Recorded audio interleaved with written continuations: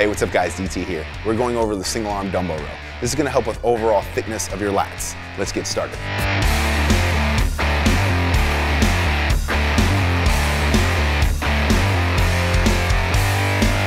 When performing a single arm dumbbell row, I personally like holding on to something.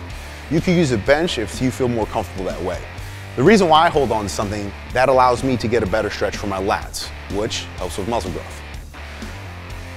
When you grab down, you're gonna grab and pull towards your hip. A lot of people tend to swing this way.